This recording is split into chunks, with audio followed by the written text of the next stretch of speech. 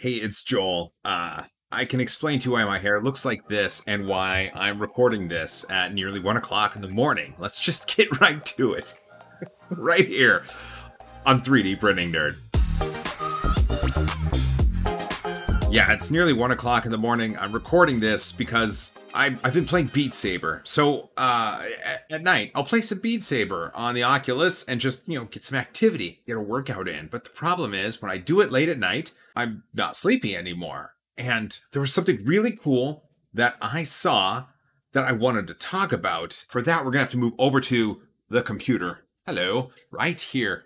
This is Fusion 360, and thanks to Desktop Makes, Vlad over there showed us something that was really cool. It was this updated Fusion 360 feature called Emboss, and it allows you to put text on a curved surface. It's not fully fleshed out, and I'm sure there's bugs, but it's a step in the right direction, and I want to show you. So, well, here, have a look. I made something earlier. I'll show you that thing once I talk about it. Okay, so first of all, I'm going to create a sketch, and I'm going to hit C for a center circle. Just bring it out, let's say 50 millimeters, because why not? Hit Enter. Click that circle, hit E for extrude, and type in 20 for 20 millimeters. And I hit Enter, just like that. So there's my curved surface, and that looks swell. What I'm going to do, I'm going to go to Construct and a Tangent Plane. So the face is right here. I'm just going to do that. And look at that. I've got myself a what's it called? a sketch. I've got myself a sketch tangential to the curved surface. And don't need to angle anything, reference plane. No, just hit OK. And then I'm going to click there. I'm going to hit my right mouse button. And I'm going to say, create a sketch. And this is where it gets cool. So, create text. I'm just going to book right there. And up here, I'm going to say 3D Printing Nerd. Easy. That, I can rotate it a little bit right there. I'm just going to leave it just like that. And I'm going to position it right here, just like that. I know there's obviously things that you can do to make it equidistant between the top and the bottom, but I'm not going to do that. I don't want to do that. So I'm just not going to do that. And it's not needed. Font is Arial. So I've done this and I've tried a couple different fonts. It wasn't able to resolve them. Just going to stick with Arial for now. I'm going to hit bold because why not? And then I'm going to hit OK. Now, the last step that you need to do, I'm going to hit my right mouse button here and I'm going to say explode text. And now that doesn't actually mean fiery explosion. What that means is it translates the text into sketches that you can now use. It's that simple. Here we go. Create. Oh, I'm sorry. Oh, finish sketch. Now, create and emboss. So the sketch profiles, that's all these. That's all these right here. So 3, hold Shift, D, P, R, I, T, da. Yeah. Yeah, okay. Faces, I'm going to select it. It's this one. It's the outside of the cylinder. Bam. I'm going to click it. Look at that. So I can emboss, make it stick out, or I can deboss and make it go towards the inside, like it's cutting out a little hole. So this one, I'm going to emboss. I'm just going to bring it out 0.2 millimeters. I'm going to hit OK. Look at that. That is amazing. That is fantastic. And I know you can do this already. I think someone was like, cool, I've been doing this in SolidWorks for the last 7 decades. And I'm not going to argue with that, but a lot of people use Fusion 360, and being able to do this in Fusion 360 is exciting. With that in mind, I made something. How's that? How is that? That is a 3D Printing Nerd ring. I mean, obviously, you could put whatever Elvish you want on the ring. There are markings. It's some form of Elvish. and just as long as you throw it into the mount, you're fine. But this one, I measured my middle finger here with these calipers. In fact, let's go over it, shall we? So I made myself a center circle that was 20.1 millimeters in diameter. I then did an offset of 2 millimeters. Finish that sketch. And then I extruded it 5 millimeters, just like that. And then I did the really cool thing where you do the emboss.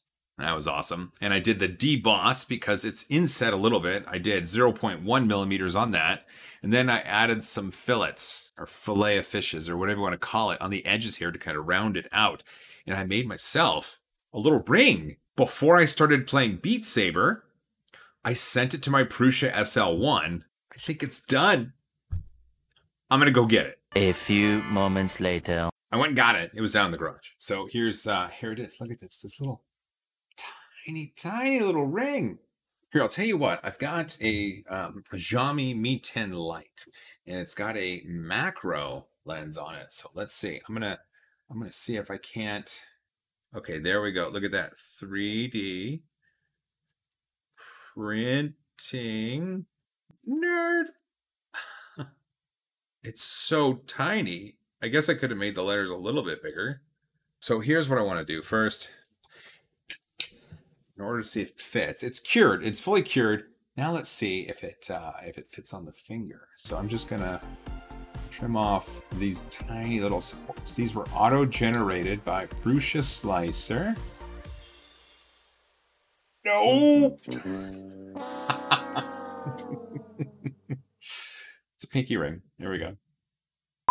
Okay, I wonder if there's a way that we could cause the text to show up just a little bit. Maybe like a pen? 12 seconds later. I have an idea. I've got this incredibly beautiful pencil.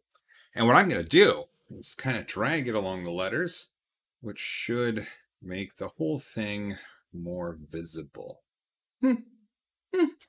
Oh, much better. You can see the letters clear as day. This is fantastic. Well, it looks like I've got myself what was a middle finger ring, but it's now a pinky ring. It's for display purposes only, and I just got kind of excited because I had a bunch of energy and I really wanted to show you this. So if you use Fusion 360 and you want to make rings or curved surfaces or something that allows that text or the sketches to emboss or deboss, it's now possible. And I love it. Also, obviously, let's, there we go. That's Vlad. That's Vlad right there. So the new emboss tool in Fusion 360, this is where I found out about it. Please go visit Vlad. Go visit Desktop Makes. His channel is wonderful. The dude is wicked smart. And I mean, just look at that smile. Look at that smile. Also, after watching this video from Etienne K popped up. And they used the emboss function to build a ring, a heart ring. And then they did a little display for it as well. But I'll put a link to both of these videos down in the description. I'd love for you to visit both and just leave them a comment. Be like, yo, what's up? I don't know. Something like that. Hey, I'm just enjoying some Beat Saber outside because who doesn't do that? But what I wanted to tell you is that this video was recorded earlier before Angus put out his wonderful video, and I wanted to make sure that you were aware of what Angus did for embossing in Fusion 360. I want you to give it a watch. That link is down in the description. Love you, Angus. I gotta get back to Beat Saber. But this was interesting. I had a lot of fun talking about this because I've had this problem in the past where I wanted to put the text on a curved surface and I couldn't, and I didn't know SolidWorks. I know Fusion 360. So now that's possible. And I'm really curious to see if that was a problem you ran into. And if so, is this a solution that's great for you? And what are you going to make with it? Tell me all about it down in the comments. And if you made it this far, you're awesome. Don't forget to hug each other more. Hit that subscribe button if you get a chance. And from a safe distance, as always, high five.